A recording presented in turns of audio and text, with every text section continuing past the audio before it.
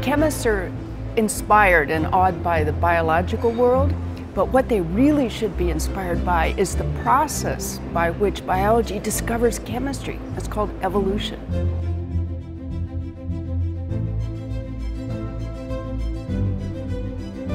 How would you describe the mood among young chemists in the sessions that you're running here? So far, the mood has been really optimistic because people believe in the future of chemistry, because chemistry is actually the central science. It's found in materials, it's found in medicine, it's found in a lot of places right now.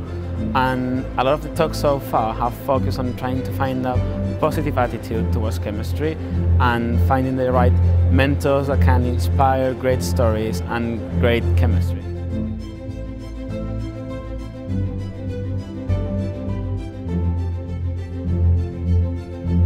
Just finally, Pilar, let's talk very briefly about your plans as president.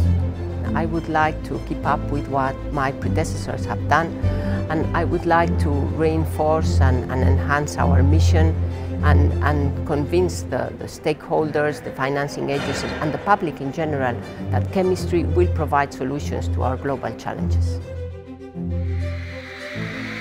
So let's have a warm applause for the world's premier Beatles band, the Bootleg Beatles!